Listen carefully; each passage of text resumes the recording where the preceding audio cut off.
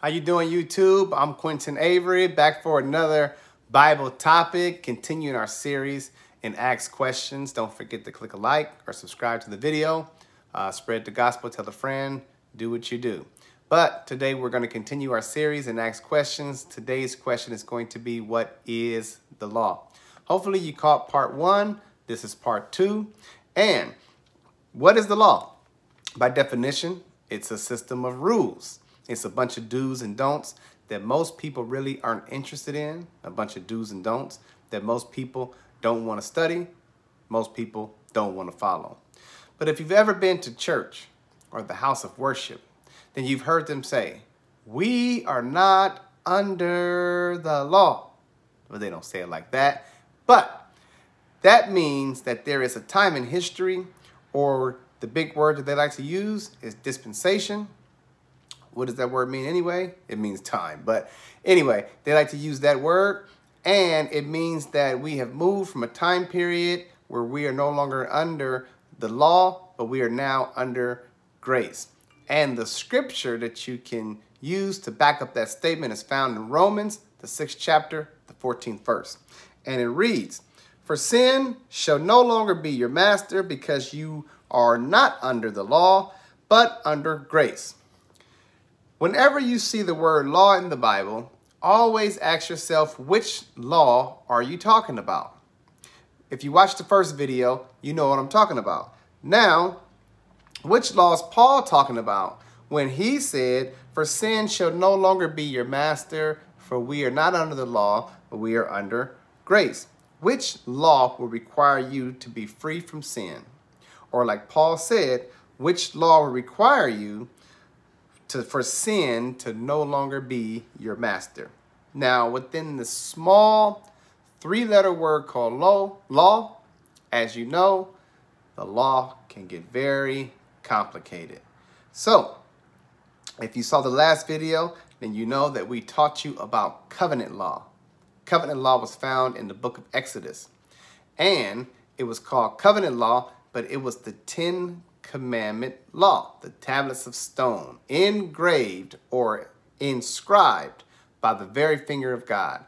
So that was placed on the inside of the ark. The ark is a wooden chest. And so what we read last video was that Moses said, take this law, letting us know that he's talking about a particular law. And it was a book that Moses wrote from beginning to end, and he placed that book on the side of the ark. Within that book, we had civil laws, we had ceremonial laws, we had dietary laws, and with the moral laws, all given to Moses, because Moses had to go up to the mountain to get those tablets of stone. The law came through Moses.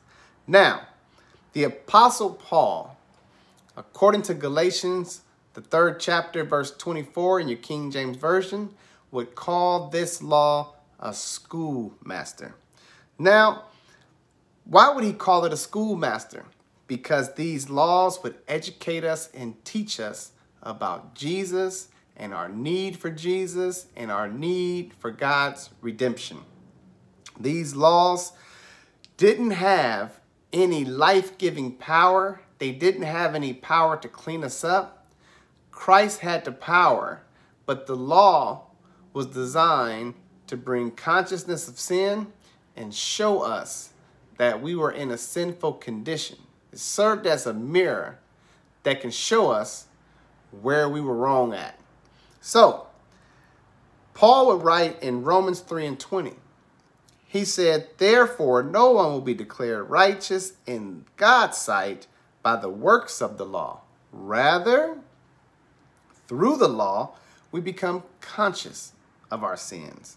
So remember, in Romans 3:20, always ask yourself, which law are you talking about? When you see the word law, which law are you talking about? Paul is talking about the schoolmaster. And through the law, or through the schoolmaster, we become conscious of our sin.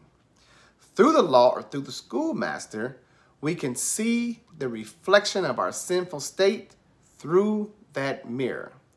And through the law, we can see that we are lost, and through the law, we can see that we have fallen. We're fallen creations, and through the law, we can see that we are sinful. And through the law, we can see the need for God's redemption and his amazing grace. Amazing grace that saved a wretch like me. Amazing grace who was lost, but now I'm found. Amazing grace who was blind, but now I see. See, amazing grace, people don't know what the word wretched means. Let me give you a biblical definition of what the word wretch means. It's found in Revelations, the 3rd chapter, verse 17. It says, "You say I am rich, I have acquired wealth, and I do not need a thing, but you do not realize that you are wretched, pitiful, poor, blind, and naked." Now, wretched is a state of being that's miserable. A person goes through life and do not realize that they're walking through life lost is wretched. Naked, poor, thinking that they have the riches of this world, but they don't have a Savior, is poor. So wretched, his amazing grace, going through the law, you can find what that amazing grace is about. So this is what the law does. The law, when you go through the law, you'll find out it's not about the works of the law, because Paul said, rather, it's not about the do's and the don'ts. Rather, you become conscious of sin, or you become conscious of what you're doing. Listen to what Paul says in Romans 7:7. He says, "What shall we say then? Is the law sinful? Certainly not. Nevertheless, I would not have known what sin was if it had not been for the law. For I would not have known what coveting really was if the law had not said, 'You shall not covet.'" By a lack of attention to the law, the tutor, the schoolmaster, by running from the law, by hiding the law, by avoiding the law, by not studying the law, by not reading the law, you will never understand consciousness of sin and why we need redemption.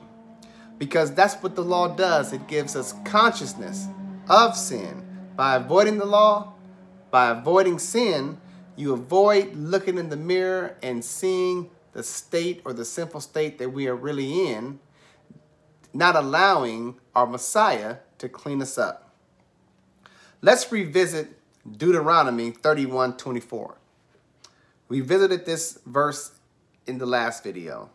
It says, "After Moses finished writing in a book the words of this law, from beginning to end, he gave this command to the Levites who carried the ark of the covenant of the Lord. Take this book of the law and place it besides the ark of the covenant of the Lord your God. There it will remain as a witness against you." There it will remain as a witness against you.